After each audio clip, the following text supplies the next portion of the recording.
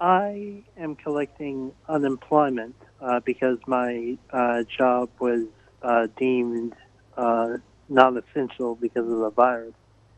Right. And I recently uh, did my call, and it was saying something about like this would be the last week that I'd be able to collect unemployment.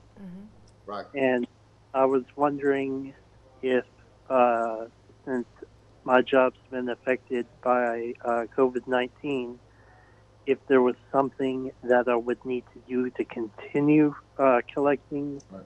unemployment, or if Right. there was, or if, like, I can just keep calling in, because right now both my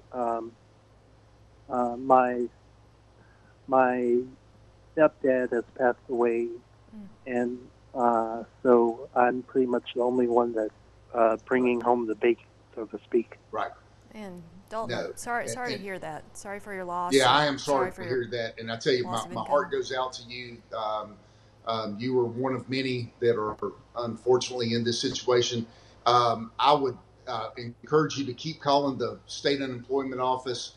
Call the Mobile Bar Association as well. There are certain lawyers here in this area that handle these type of cases.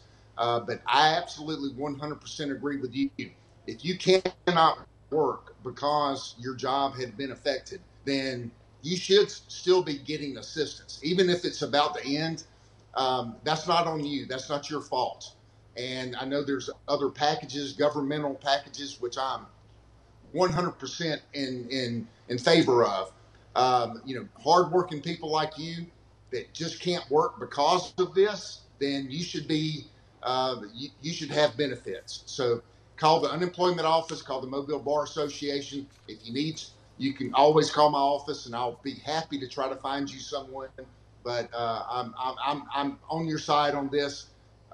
You should be able to get some restitution on this ASAP. Hey, Bill, do you know of any attorneys that are doing some of these pro bono, who are representing people like Dalton, who could maybe write a letter to the Alabama Department of Labor? I know one Sure. person who they had an attorney friend, and so that attorney just wrote on their behalf and fought for Right. that person on their behalf, and I, were successful. But not everyone kind of has a buddy who's an attorney who can do that. Do you know? right. Is anyone doing pro bono stuff in our Yeah, area? I would look, and he's probably going to shoot me for giving his name out, but he's with the South Alabama Volunteer Lawyers Association.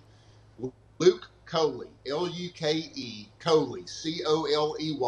Nicest guy, best guy in the world. He's here in Mobile. He's on Airport Boulevard. Luke Coley.